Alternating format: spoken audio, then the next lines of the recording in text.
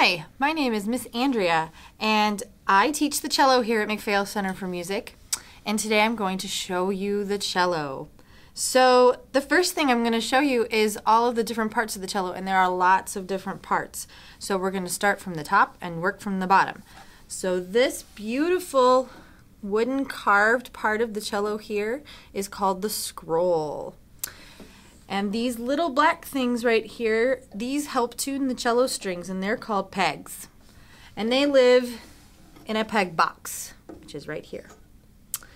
This long piece of wood right here is called the neck, and you can see it better this way.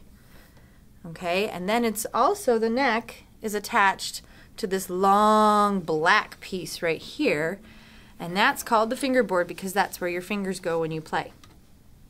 These are called the strings, and the cello has 4 strings.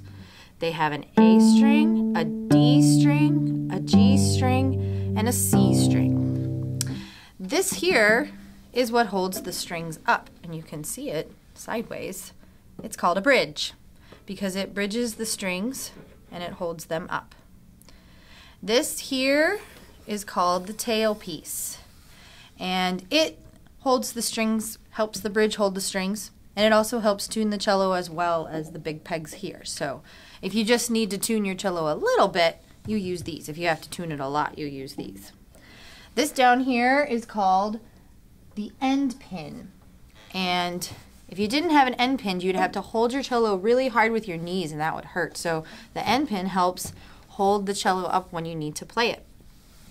These are called F holes. They kind of look like an S, but they also look like an F, and you can't probably see it, but there's a little notch here that makes it look like an F, and that's where all the sound comes out of the cello.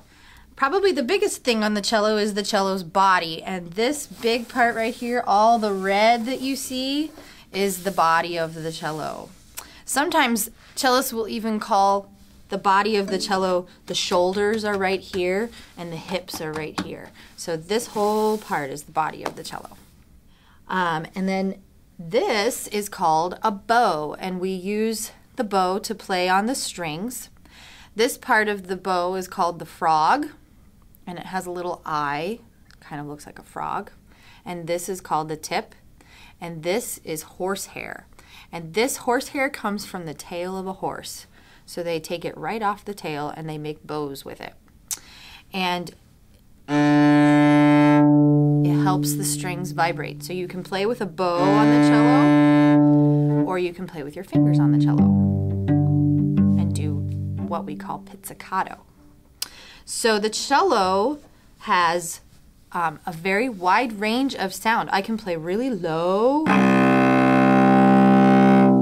that's my favorite note, and I can play really high. And there's all the notes in between.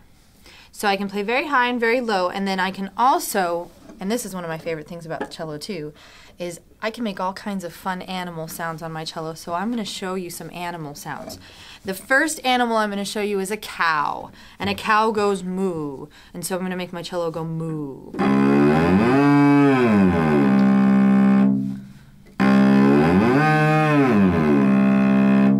That's how the cello says moo. Another favorite sound I have is a pig, and pigs go oink, and so the cello can say oink oink. Oink oink oink. Another great sound that the cello can make that's an animal sound is a kitty cat. It can say meow. And let's see, another animal sound, it's actually not an animal, but it's another fun sound. It's called a train, a choo-choo train. So this is the choo-choo train.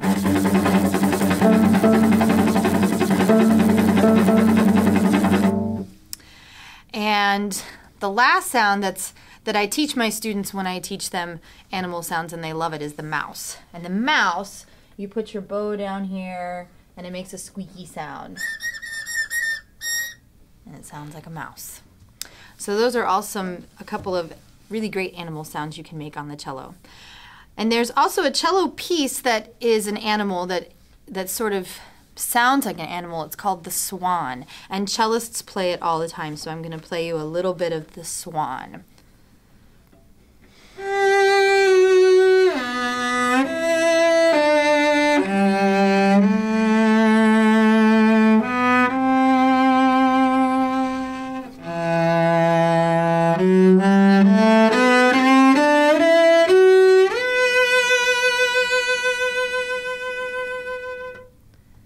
And you can kind of imagine a swan gliding along the lake. So that's basically the cello.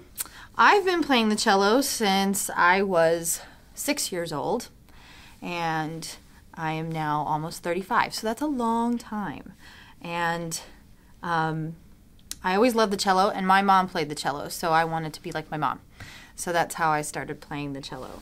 A good age to start the cello is somewhere around the ages of 4 and 6. And that's usually when I start my students. I teach in the Suzuki department, so we start our students very young. I start 4-year-olds all the time. If anybody is ever interested in the cello, come see me.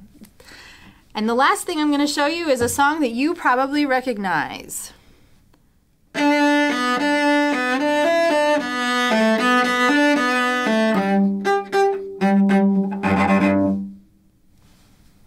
Have fun trying the cello in Musical Trolley this week.